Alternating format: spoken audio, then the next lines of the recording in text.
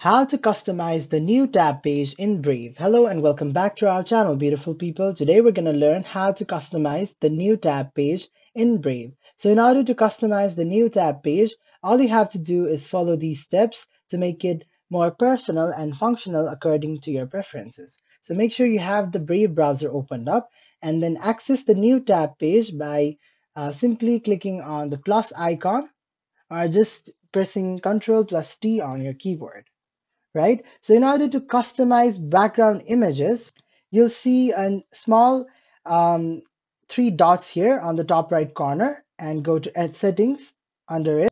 So in the settings, I'm going to disable my momentum extension. So I have disabled it. Now I am going back to this new page, and in here you can see Customize on the bottom right corner.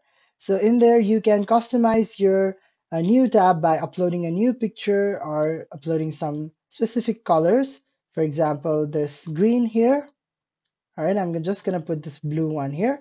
So in that way, you can put your Brave stats, top sites, Brave news, put a clock as well.